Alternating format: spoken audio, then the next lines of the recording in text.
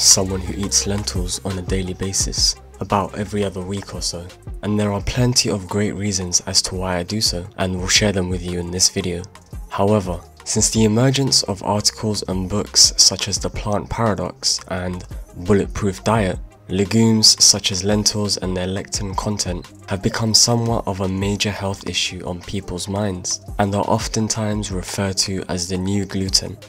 In this video, we will break down the advantages and disadvantages of incorporating this legume into our diets to leave you better informed in your decision making. Timestamps will be available in the description and on screen. To begin with, what are lectins? Lectins are a type of protein found naturally in nightshade plant foods such as tomatoes, lentils, peas, and legumes, and can also be found within certain dietary products. Lectins are oftentimes referred to as anti-nutrients since they can reduce the body's ability to absorb nutrients. Lectins are thought to have evolved as a natural defense system in plants, similar to a toxin that deters small animals or insects from eating the plant. Castor beans contain so much lectin that they are toxic to most organisms. So much so that humans weaponize this extract called ricin against other humans, which sadly led to the death of outspoken Bulgarian dissident Georgy Markov, who was stabbed in the leg with an umbrella by an unknown foreign man. Within 3 days, he was dead. It was found that the tip of the umbrella held a minuscule metal sphere containing a pellet of ricin that remained in the wound and killed him. Despite not being as toxic as ricin, humans are unable to digest most plant lectins, which may cause stomach issues when these plant foods are eaten uncooked. Take care, raw vegans. Lectins are also the reason why it can be dangerous to eat undercooked legumes, which have the highest lectin content of most plant foods. Lectins are so effective that crops are genetically modified to express higher concentrations to better ward off pests. While lectins are ancient molecules that surely evolved as defense to insects and various pathogens, it turns out humans aren't immune to their damaging effects either. The harmful aspects of lectin mainly lie in their modus operandi, their mode of operating. Lectins are a class of molecule known as glycoproteins, which are essentially proteins that have carbohydrate groups attached to the polypeptide chain, which are basically a strand of interconnected amino acids. When these bulky molecules are ingested, they stick to the gut lining and disrupt the gut's ability to act as a gatekeeper. The lectin glycoprotein molecules then cause mischief by blocking vitamins and nutrients from getting access through the wall to the bloodstream inside. Lectin then proceeds to pry apart cells in the gut lining, creating a breach large enough for the bulky molecule to enter. However, the bigger issue here is that this is not the only molecule which will gain access to the inside of the gut. Other larger molecules and some bacteria and toxins can pass through this breach to your bloodstream and wreak havoc within. This process triggers our bodies to send in the cavalry by means of the immune system. This condition is known as leaky gut syndrome. As a review article published in the Toxicon Journal states, that danger of lectins include disrupting lipids, carbohydrates, and protein metabolism, promoting enlargement and/or atrophy of key internal organs and tissues, and alter the immunal and immunological status. At high intakes, lectins can seriously threaten the growth and health of consuming animals.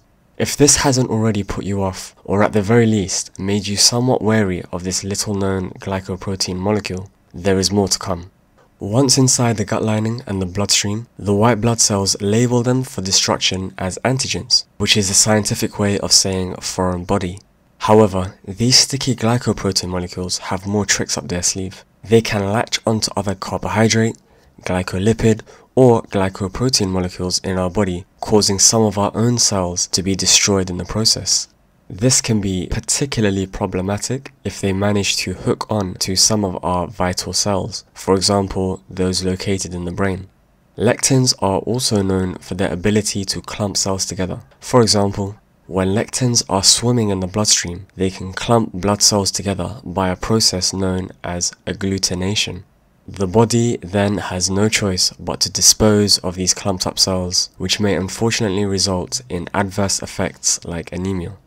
So why on earth would anyone want to even touch, let alone eat, these types of food, I hear you say? Well, the human population has existed for centuries feeding on these legumes without becoming extinct. So it stands to reason that our bodies have some sort of defense regarding these types of food, right? Let's dive into a few of these defenses. Stomach acid is a principal form of defense our bodies utilize against pathogens and toxins we inevitably ingest alongside our food and drink. In many cases, your stomach acid can digest certain lectins, but unfortunately, it can't get to them all. It is, however, an essential defense that at least eases the burden of lectin digestion. Another unlikely ally in our battle against lectin is our gut microbiome. The gut is full of microorganisms which have evolved to thoroughly consume many kinds of lectins. These bacteria provide excellent protection as they eliminate many lectins before they can reach the wall of your gut and wreak havoc. If lectins do somehow manage to latch onto the gut lining and cause disruption, the cells have the ability to release a protective layer of mucus to deal with the issue, as stated in the research article, Disruption-Induced Mucose Secretion, Repair and Protection. More importantly, the most efficient way to deal with the harmful effects of lectin remain outside the body. Lectin's anti-nutritional properties with legumes can be somewhat neutralized by heating for 1 hour at 95 degrees Celsius, which is 203 degrees Fahrenheit for our folk across the pond, and for only 10 minutes at 100 degrees Celsius, 212 degrees Fahrenheit. This causes the protein molecule to become denatured, which means some of the weaker bonds holding the molecules together break apart, causing the protein to lose its shape and function, as well as its potency. So now we've discussed the harmful aspects of lectins, let's take a look at the benefits of eating lentils as a whole food and see whether they stand any chance of counteracting the bad. Firstly, lentils are a very good source of cholesterol-lowering fiber. In 2001, a research article highlighted that after monitoring 9,632 men and women in America for 19 years, a significant inverse relationship between legume intake and risk of coronary heart disease suggested that increasing legume intake may be an important part of a dietary approach to the primary prevention of coronary heart disease in the general population. Not only do lentils help lower cholesterol, they are of benefit in managing blood sugar disorders since their fantastically high fiber content prevents blood sugar levels from rising rapidly after a meal. This coincides with New York best-selling book by Dan Buettner, who illustrates that longevity blue zones, these are areas in the world where people may live up to and over 100 years of age, all have the consumption of legumes in common. These regions include Loma Linda in the USA, Okinawa in Japan, and Sardinia in Italy. So legumes, the most lectin-lush food types in the world, have a greater correlation with longevity rather than mortality. But this is not all legumes and lentils have to offer. Lentils are a great source of protein for vegans and vegetarians. Lentils are also naturally gluten-free, which makes them a staple for people with celiac disease. Legumes are naturally powerful antioxidants, which means they can take care of the harmful free radicals in our bodies. Can you guess which legume out of these 10 has the most powerful antioxidant capabilities? That's right, it's our favorite legume, lentils, coming in strong with a total antioxidant capability of 721. Lentils' contribution to heart health lies not just in their fiber content, but in the significant amounts of folate and magnesium they provide.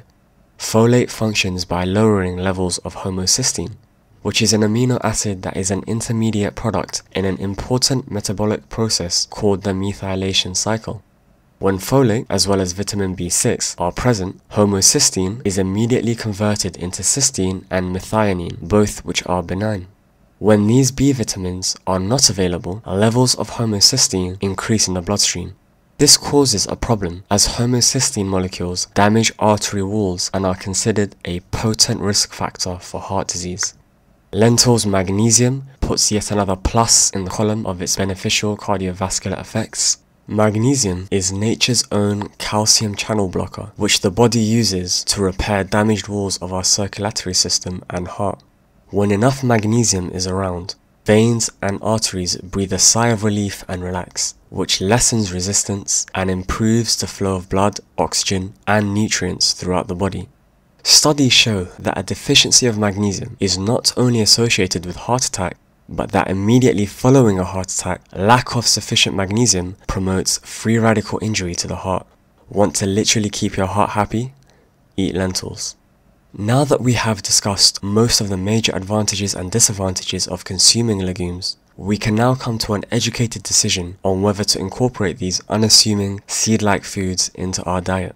On the one hand, their high lectin content can disrupt lipid, carbohydrate, and protein metabolism, promote enlargement and/or atrophy of key internal organs and tissues, and alter the hormonal and immunological status. At high intakes, lectins can seriously threaten the growth and health of consuming animals.